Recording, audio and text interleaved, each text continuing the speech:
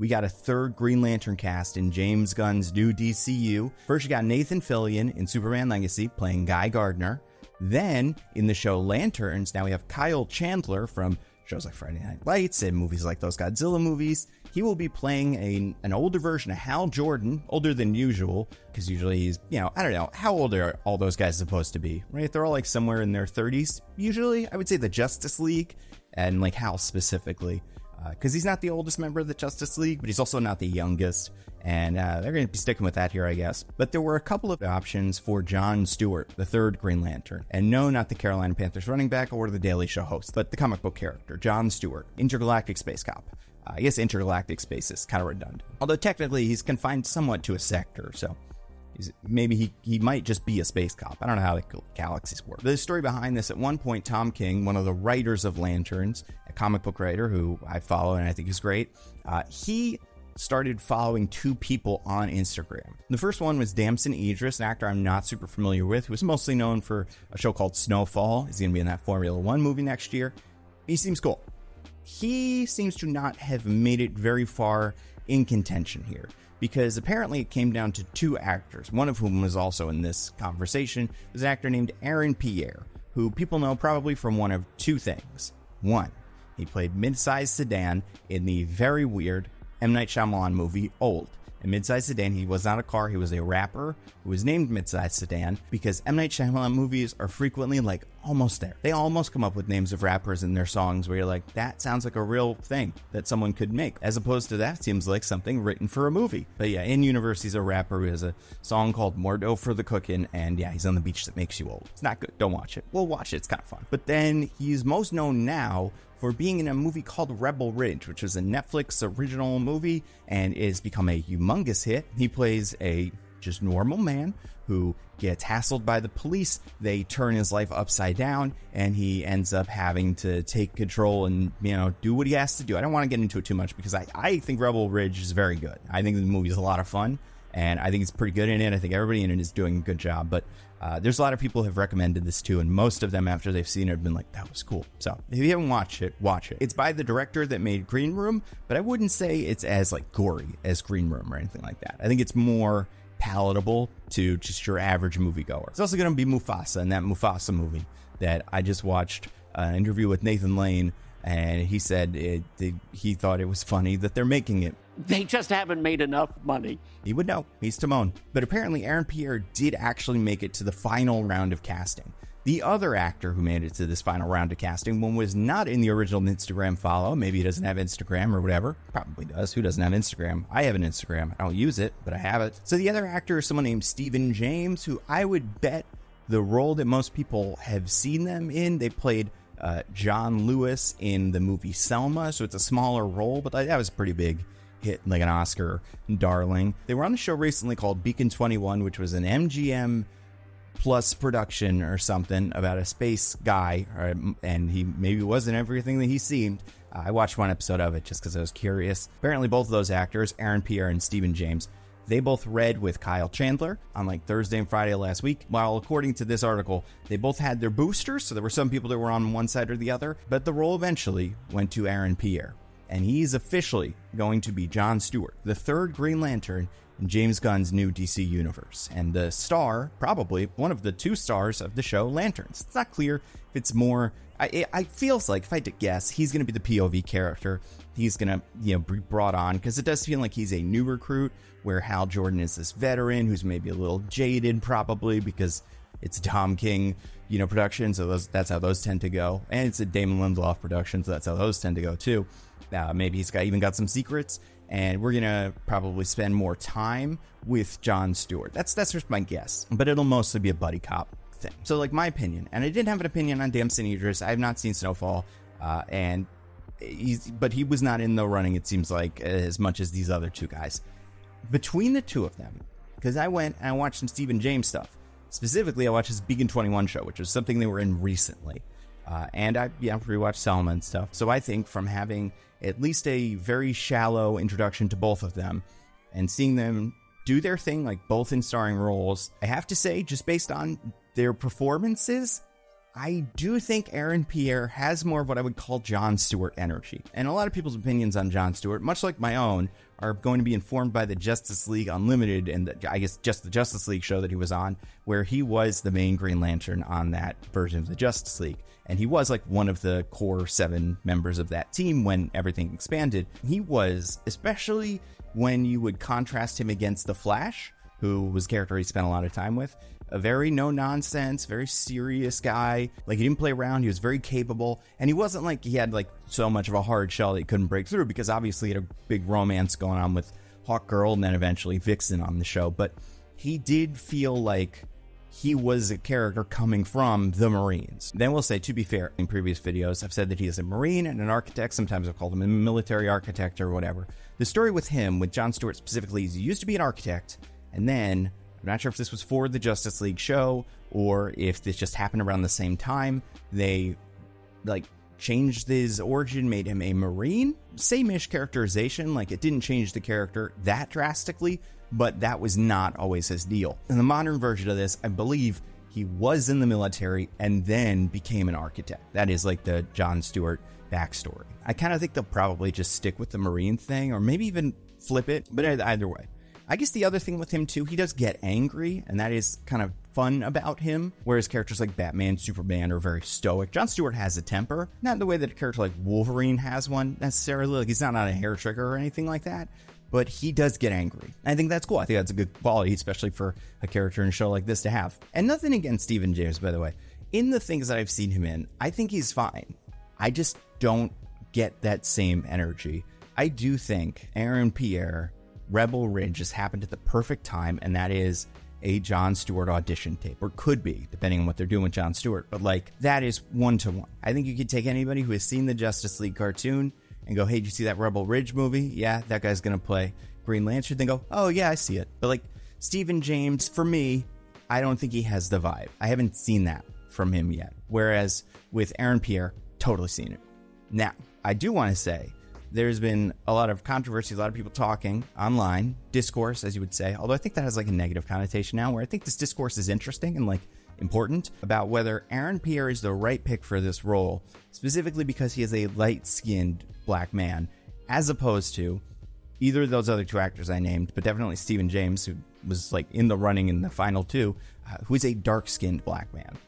John Stewart is traditionally drawn as a dark-skinned black man. This was not something I was super familiar with. Honestly, I'm not a humongous Green Lanterns fan, but apparently people like unearth different interviews and stuff. That was a key design feature of John Stewart. And here's the quote I've seen floating around. I believe this is probably true. You know what it is?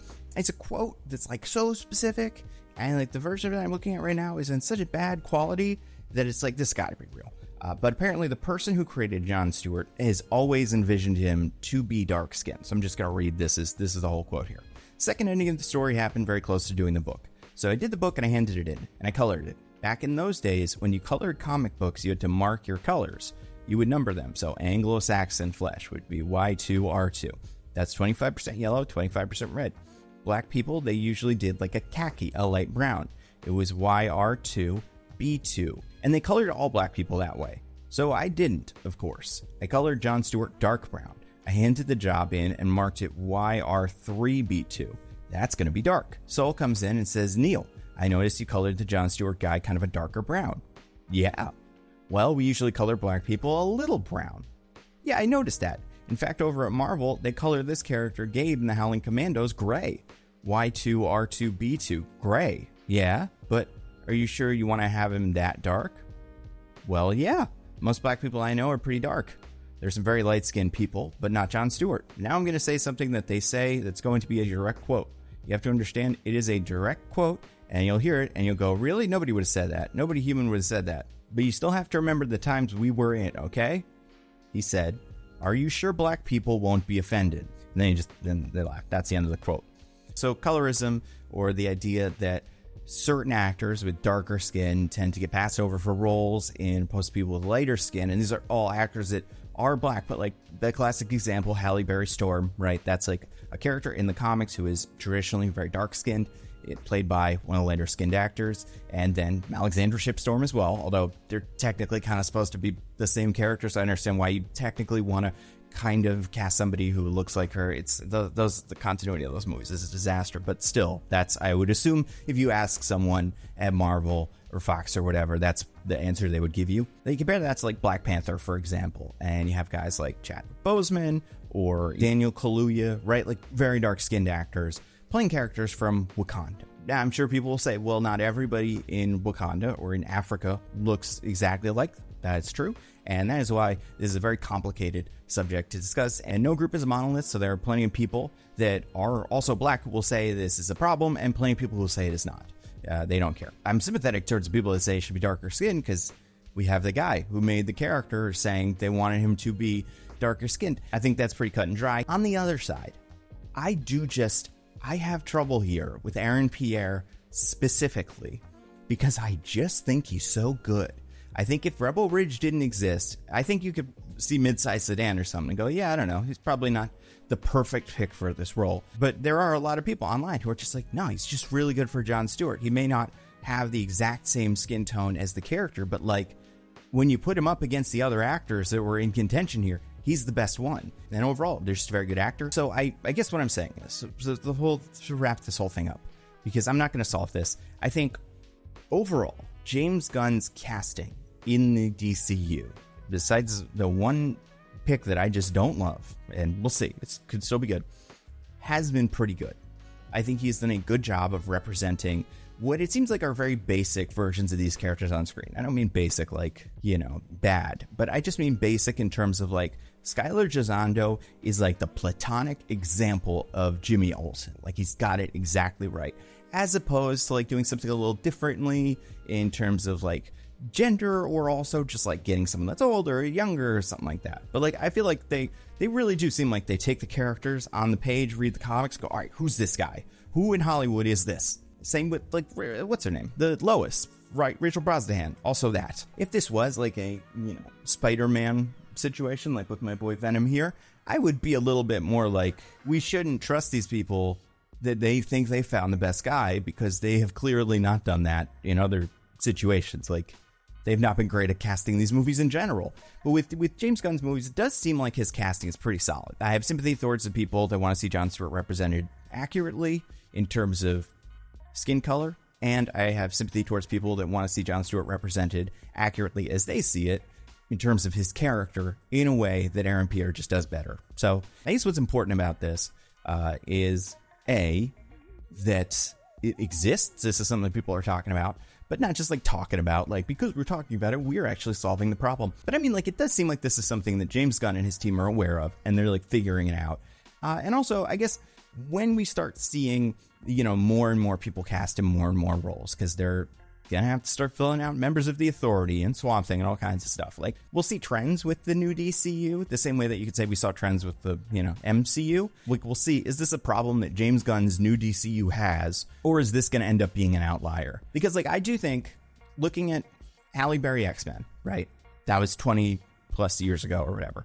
And then comparing that to the MCU, which has characters that are Wakandan, but also just like characters that are black, War Machine, whatever. I don't think this is a huge problem in the MCU. I haven't seen a lot of discourse about it and relating to specific characters, but like when the MCU casts its Storm, I have trust them that they're gonna not mess that up. I was like, I guess we can hope that Hollywood is better at this in terms of understanding like the problem and going, listen, I know that this is important, but this guy is perfect, and that's why we picked him. I don't know. We'll see. And I think it's fine to call him out on it. Like, don't like yell at Aaron Pierre and stuff, but like, there's definitely people that are saying like, I am upset about this on Twitter, and posting like that little quote that I read by the person that designed John Stewart. Like, we definitely can't ignore that. I'm like a little bit surprised. I guess I'm not surprised James Gunn specifically hasn't waded into this. He's just so online. That's the thing with him. There's no way that I don't think he's seen this discussion and thought about this the same way that other directors, not to call any specific ones out, but like some of directors like Christopher Nolan, I'm like, does he even have a Twitter account? Does he even know what Twitter looks like? I think James Gunn is one of the highest profile directors who also is very active on social media and must get this stuff. Like, this has got to be, coming to them. Personally, as far as acting goes, I think Aaron Pierre is a perfect John Stewart. Like, watching Rebel Ridge, seeing him, you could be like, yeah, that could be a flashback in John Stewart's life. That could be something that just happened to him. Maybe there's like one or two specifics that wouldn't line up right, but like overall, it's very good. But colorism is a problem, and this is an interesting case. I think part of why this is interesting too is just like I didn't know that thing about John Stewart because I'm not the biggest John Stewart fan, but like for instance, like with Storm, I would know that you know what Storm, but and also the other thing, people bringing up all kinds of images of comics where they'll say like, no, see, he has lighter skin this one, and it's like, yeah, they're not consistent with that kind of stuff. And with skin color in general, they will draw characters and forget to do the skin color for them in a way that's really weird. But leave a mistake. But, you know, it's because comics is art, you know, and there's lighting and things like that to consider. So sometimes characters look different. So, like, I don't think this is an argument that can be won on Twitter or whatever, but especially just taking a picture and going, see, he looks like that. Yeah, he kind of does in that picture, but maybe not in all of them. And I don't think you can get better than an actual statement by the person who created the character saying, this is what I wanted him to look like in relation to other black characters. I wanted him to be darker. So yeah, 2 characters here, and we're going to get Green Lantern show. I think like a lot of the discourse has not like necessarily overshadowed the fact, but like you gotta take a second, at least for me, to just look back and go, wow, we're going to get there has not been a live action John Stewart, unless you count that one thing that they filmed in Zack Snyder's backyard that doesn't count. But for actual movies and TV shows, there's not been any live action John Stewart yet, and also not counting Diggle because of whatever the hell they were doing on Arrow. So it's just cool that we're getting a Green Lantern show. Like, especially someone, speaking of Sony, and I want to beat up on Sony as much as I possibly can. DC used to do this too, though, would just announce a bazillion movies and none of them would get made. And you go, all right, we'll see about that Lanterns movie. Especially because they did that with another Lanterns project already. Like, they had announced one that just never happened. It's cool to see this one being cast and like they're really gonna make it because, man, the team behind it I love, and these actors are good. And according to Nexus Point News, Kelly MacDonald, who people probably mostly know from Brave, she's the voice of Brave, I mean, she's in other stuff, is apparently being eyed for a female role that might be a love interest, so that could be Carol Ferris, maybe Star Sapphire, if they're going to do that. But again, the scale of this seems like we're not going to be flying around in space a lot, so, but yeah, Carol Ferris is a person, so she could just be on Earth too.